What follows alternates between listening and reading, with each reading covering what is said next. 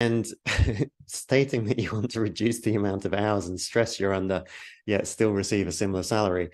Basically, to a hiring manager, that kind of comes across as, hey, look, would you like to hire someone that's lazier than you and still pay me a great salary? And unfortunately, so many people do this that I started to kind of get this realization that a lot of people just either don't know or don't care what other people are looking for because they're so obsessed with what they're looking for. And so if you can get out of your own kind of mind, or put aside your own goals and start trying to solve other people's goals, that's where all of the benefits come. That's where all of the promotions come. It's where people really start to recognize your value.